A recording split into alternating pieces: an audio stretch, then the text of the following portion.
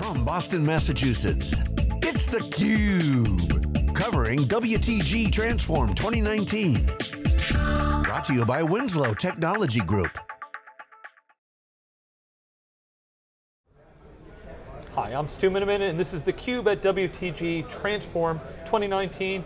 Here, home game in Boston, Massachusetts. Our third year of the event. Happen to welcome back to the program, second time on the program. It is. In less than a year, Matt Kozloski, who's the Vice President of Professional Services at Winslow Technology Group. Matt, thanks so much for joining us. Thank you.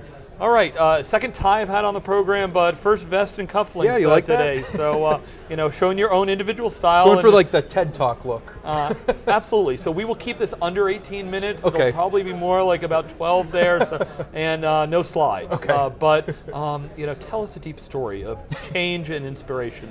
But Matt, you know, in all seriousness, there, what I actually want to hear is the story of change and that we're seeing inside of Winslow Tech. So, you know, question I asked, you know, some of your peers in the company is, you know, if I thought about Winslow Tech, you know, just a couple of years ago, it's like, oh, hey, yeah, great Dell partner, know the propellant side, you know, picking up the servers and some of the other pieces here. Yeah. Here, you bring on board, you know, professional services, security. You know, tell us a little bit about, you know, what we're doing since the last time we caught up. Sure. So, if you think about years ago, where we, not just Winslow, but like VARs as a whole came from, it was like we sell boxes and we sell things. And now we're transitioning where people are using cloud or the hybrid cloud models, and they're actually using software and infrastructure as services. And you know, we need like professional services and consulting to help people on that journey. That's like the simplified version of it, I'd say. And just, you know, I want to play something back for you and see if Sure. it resonates with you. You know, if I go back, you know, let's say 5 to 10 years ago, it was, you know, we get the boxes and the VAR gets it, and they got to spend a lot of work to configure it and do all the pieces, and you know, that kind of day one rollout when we talked about, okay, how many months from when the equipment got to the VAR versus when we are up and running. Yeah. When we rolled out converged infrastructure, hyper-converged infrastructure, and all this cloudy stuff, it actually shifted things backwards. Yeah. Now before it gets there, there's a lot of work that either the customer or the partner with the customer needs to do. So it shifted it because once it gets on site, well, there's less wiring and cabling and configuration I need to do, but it just shifted where that engagement and service happened. Sure. It did not eliminate it. Is Sure. that what you're seeing? Yeah, so there's a lot in terms of like planning, and even like integration work that we do ahead of time. I would say things that have changed even over the last like 3 or 4 years is like the complexity of everything has gone up. Like we're trying to simplify IT, we're simplifying maybe the delivery of it to end users, but behind the scenes, certainly it's more complicated, I would say, than ever.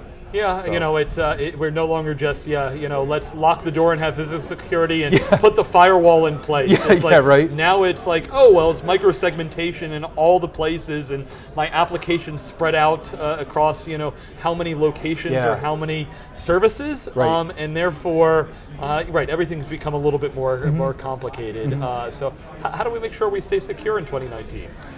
So I think there's a couple areas there. So first is like maintaining that same kind of sense of securing people, infrastructure, and things along those lines that we've kind of been doing for a while now. Your basic like firewalls and even vulnerability assessments and things like that. But I think over the last like couple years, and this as we move to like more of a like distributed workforce, like people working from home, people working remotely, finding like the right people, there's going to be more of a focus on like endpoint protection and like protecting users at like the endpoint or the mobile level than ever before. Right. All right. There's a lot of talk in the keynote this morning about cloud. Yeah. And you said, you know, where does that put things? So, you know, give us from your standpoint, you know, obviously services are a hugely important piece of it. You know, as the box and the location becomes a little bit less important, despite the fact that even when you have things like serverless, we know that there's ultimately hardware that runs underneath it somewhere. You know, where does Winslow play today and in the future? Okay, so I'm going to give you two kind of conflicting answers to that. So the first one is if you look at reasons why people don't go to the cloud, it's they're not comfortable in the security of it. I'll say in like my like real world, not in the academic or statistical version of it, one of the reasons people do go to the cloud is for security, right? Look at like a lot of healthcare organizations are going to like cloud-based electronic medical record systems. I feel like that in some ways has insulated or shifted some of the burden of the risk in keeping those systems secure to the provider that's hosting them, which is probably better for us as patients, right, and for the healthcare providers in general in that case. Yeah, you know, one of the things we know is that what you need to do as a user is you can't just keep doing things the old way, right, because your competition will move faster. Right. And we know from a security standpoint, you know, my friends that are deep in security is like, you need to be able to move fast. One of the great things about the cloud is, you know, if I'm running on Azure or AWS, hey, that latest patch in that security vulnerability, did that get rolled out? Well, I'm not responsible. Yes, they absolutely did. Right. I didn't have to wait for that rollout. Yeah. You know, so there's that piece of it. So, you know, just how do I keep up with change? I need to, as a user, do some updates, and therefore, I'm not saying everything goes in the public cloud, but how do I make sure that it's not, oh, I update my software every 2 years, Sure. It's, I need to make sure that I'm closing those gaps and vulnerabilities and taking advantage of things where it's needed. I think there's going to be like a shift in changing from like normal sysadmins are thinking about like patching Windows and patching Linux and operating systems, but like once we move information to the cloud, if you think about it more as like information security, so now data is in the cloud, I'm not patching the systems anymore because we'll just assume that, you know, AWS, Microsoft, they're doing a great job at that. But like once data, say, is in OneDrive, like how am I governing like where that data is going, who's accessing it, who it's being shared with, how it's being backed up, things along those lines. It's just a different mindset that people need to adopt, you know, in relation to securing information, not systems. All right, man, I'm trying to figure, we got to replace Patch Tuesday with some celebration or some gathering event where we can try to tackle some of these new challenges there.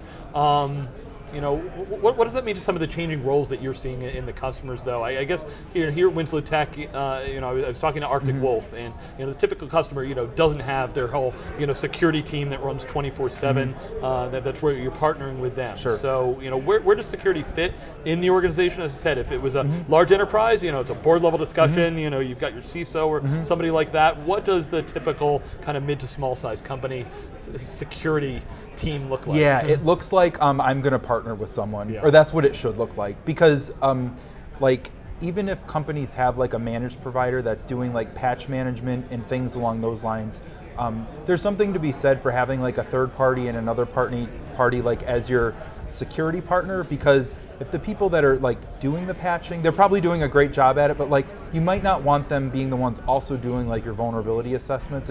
It's good to have like different parties in there. So I feel like for smaller, medium businesses, it's getting comfortable partnering and using like professional services, frankly, to do that. All right, so it's really interesting, Matt. Next week, actually, Amazon is holding a cloud security show here in Boston called Reinforce. So, you know, Boston seems an interesting place. You know, the RSA conference has always been out in San Francisco. Give us kind of the state of security here in the area. Okay, so I think I have a unique perspective on this because I'm not from the area. Yeah. Like I'm from Connecticut, so I come up here. You realize most people in the United States would be like, Connecticut, isn't that just a suburb of Boston? Either that or New York. Yeah, exactly. that's the one. You need to know, where are you on the Yankee Red Sox line that goes down the middle of the state, right around Hartford? That's our like claim to fame is being in between both cities. So yeah.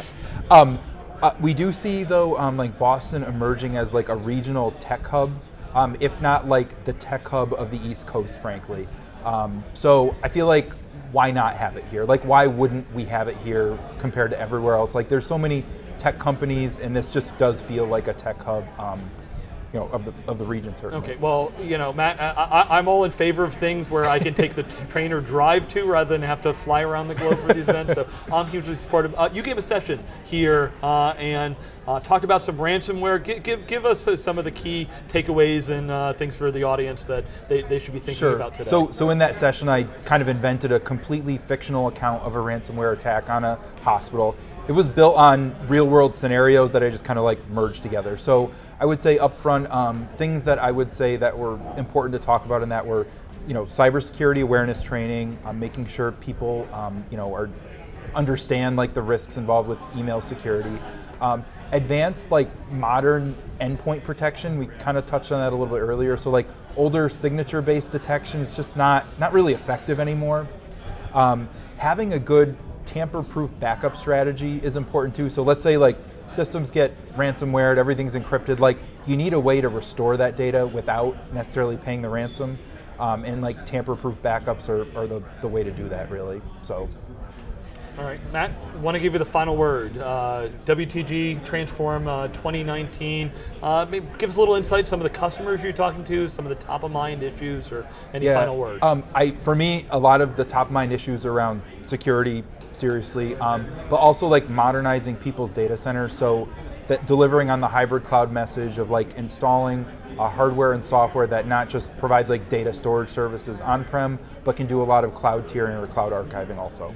Well, Matt Kozloski, really appreciate the updates. Thank you much for sharing with our audience. Appreciate it. I want to thank our audience here. We've had a full day here, got to talk to some of the users, some of the partners, and of course our host for the event, Winslow Technology Group, Scott Winslow and the team. Great to see the growth. Always love to be able to dig in with the users and what's happening locally. For myself, Stu Miniman, want to thank the whole team here at theCUBE for helping us to be able to support these events. And be sure to check out thecube.net. You can do some searches there. You can find all the guests here and see previously what they've been talking about, see what future events we're going at, and dig through our archive. And as always, if you have any questions, feel free to reach out to myself, the rest of the team, and always a pleasure to be able to share with you, and thank you for watching theCUBE.